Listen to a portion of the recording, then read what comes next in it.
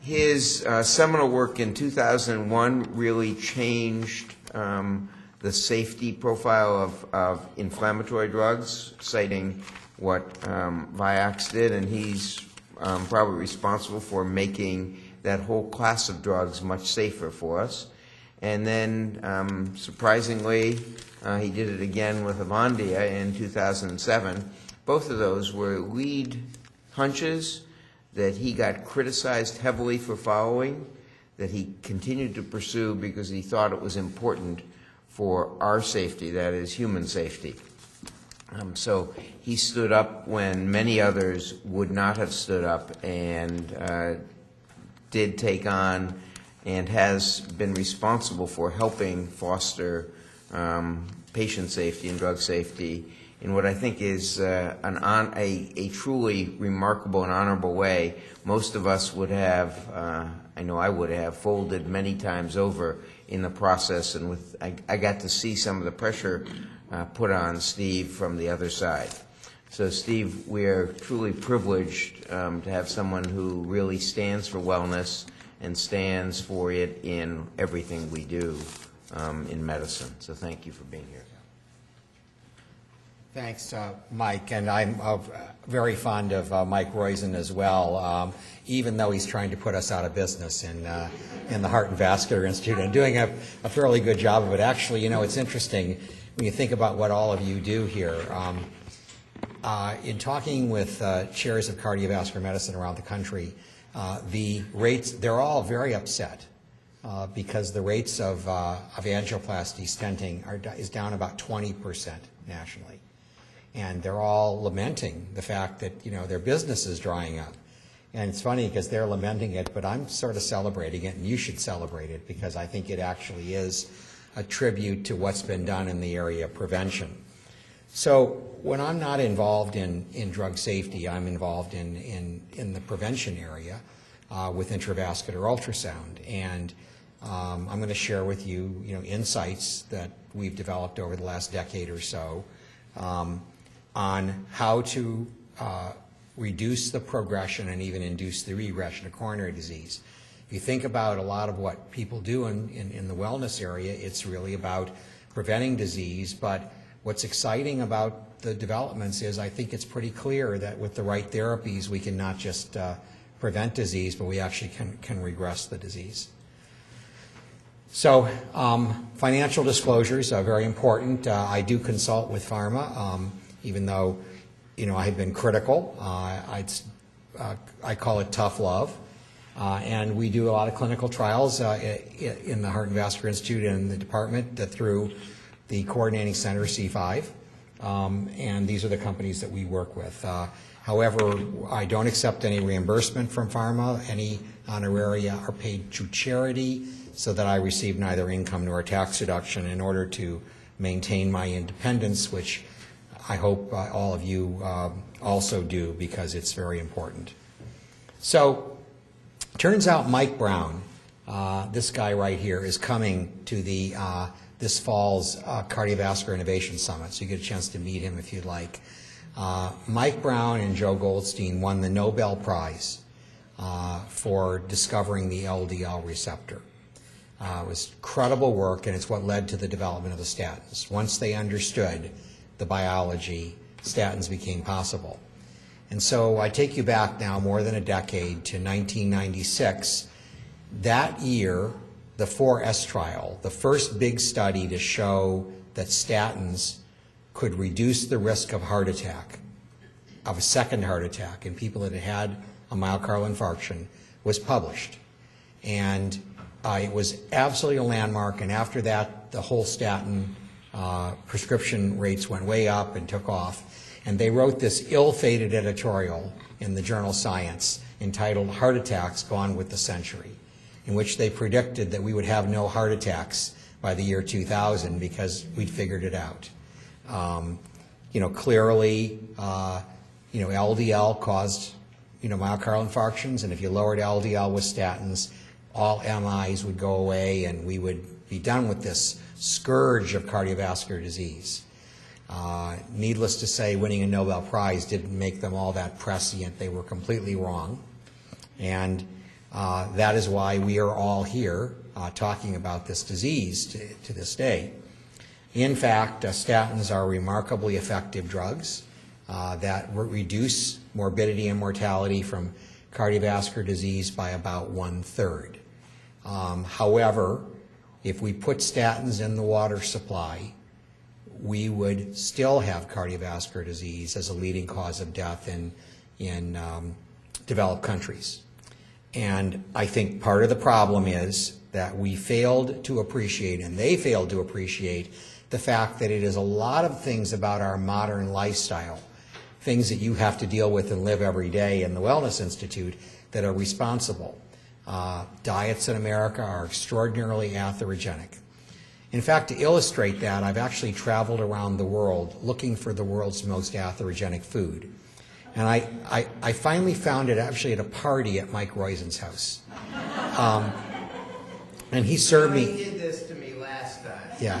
And he had this picture. I want you to deny the picture is real.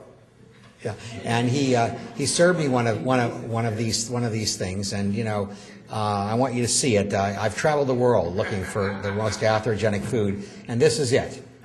It's a deep fried Mars bar, and I actually served these in Scotland, although not at Roizen's house. And the way you do it is you take a Mars bar and you batter it, and then you deep fry it in lard. And you take it out, and it comes out as this nice, warm, gooey mess. Then you eat it. It goes straight to the left main coronary artery, and then you die. And there is no statin in the world that's an antidote for a deep-fried Mars bar. I can assure you of that. So we've been interested in stopping this disease, and I've been certainly interested in it for much of my career. To understand where we are and how we got there, there are some principles you have to understand. When I was a fellow, longer ago than I wish to admit, the ultimate diagnostic test for coronary disease was the coronary angiogram. And what we did, and we still do, a couple million times a year, is squirt contrast dye into the coronaries, and we find narrowings there. And in the 1980s, everybody said, this is it. In fact, one of my mentors referred to coronary angiography as the Supreme Court of cardiology, because if you don't know what's going on, just do an angiogram and you'll figure it out. If there's a narrowing in the coronary, it's coronary disease, and if there's no narrowing there, there's no coronary disease. Coronary disease to us 25 years ago was simply a plumbing problem. But there was a problem. And the problem was that we were completely wrong. That we thought coronary disease was a disease of the vessel lumen. And in fact, it is not. It is a disease of the vessel wall. And it is this plaque in the vessel wall that determines the natural history and pathophysiology of the disease. If that plaque ruptures and a thrombus occurs, it doesn't matter how big the lumen was. That patient's going to have one of three things, none of which are particularly good. They're going to have an acute myocardial infarction, they may have unstable angina, or in 1 out of every 3 patients, sudden cardiac death. And the size of the lumen, it turned out, was not a predictor of whether the plaque was going to rupture or not. This was a profound observation. To this day, many cardiologists still don't get. So that the amount of narrowing in the coronary had very little, if any, relationship to whether or not that plaque was going to rupture and cause an acute coronary event. Now, how do we know that? Well, about 1985 or 86, a group of us began to work on the idea that we needed to see the plaque in the coronary artery. And you have to understand that prior to this work being done, we had a disease that was the cause of death in 50% of the population, and nobody had ever seen a coronary plaque in a living patient. It was unknown. We could look at the lumen, but we couldn't look at the wall of the artery.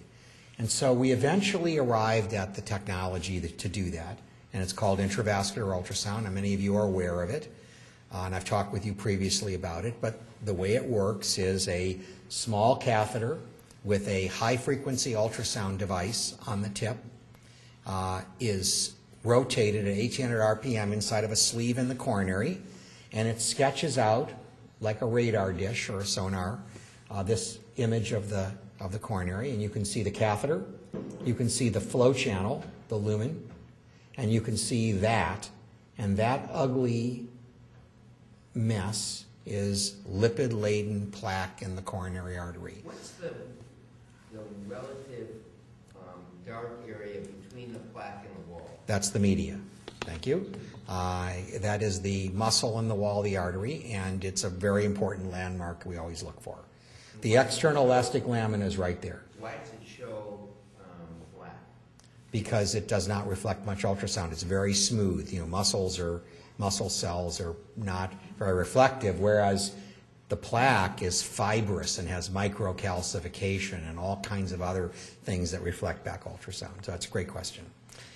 So, what did we learn? Well, within the first 25 or 30 patients that we studied, we saw something rather profound that has had more impact on my own thinking about coronary disease than anything else. And that's this. We began to realize that coronary disease did not work the way we thought it worked. That we start life with, let's say, a normal lumen, and you get a fatty streak very early in life, and I'll tell you more about that in a minute. And that as the plaque develops, as you accumulate cholesterol in the wall of the artery, the lumen, the flow channel, does not narrow. It stays the same size. This was first proposed in 1987 by a pathologist, Cy Glagov at University of Chicago. I believe, Mike, you probably knew Cy Glagov when you were there. He's still around. He's in his 90s, I think. And brilliant. He still goes to the lab. Still goes to lab. Brilliant observations from pathology. He said, we don't think that coronary disease always narrows the artery. Well, in fact, he was right, and we could see it, and I'm going to show it to you. This is profoundly important because how do we detect the presence of coronary disease in patients with chest pain? We do things like stress testing. Well, if the lumen isn't narrowed, there's no restriction to blood flow, the stress test will be completely normal. And that is why somebody like the famous runner Jim Fixx was a marathon runner, and he dropped dead when a plaque ruptured. He had wide open coronaries, but with lots of plaque in the wall. And I'll explain as we go through this why this is such an important concept. It's called coronary remodeling. And let me show you an example that's just as illustrative as anything I could show you. And I wonder if we could have from our AV people, I think the lights could be down just a little bit lower. If I hear snoring, we'll ask you to turn them up again. Okay. So this is the left end here descending, that's better, coronary artery. That's a little too far, but yeah, whatever. That somewhere in between, okay. Yeah, feast or famine. Okay, so the right coronary over here just got a stent. Actually, you had to be there in the cath lab to actually hear this conversation. I don't usually tell this story, but the interventional cardiologist had just either ballooned or stented the right coronary artery, and he says to this gentleman,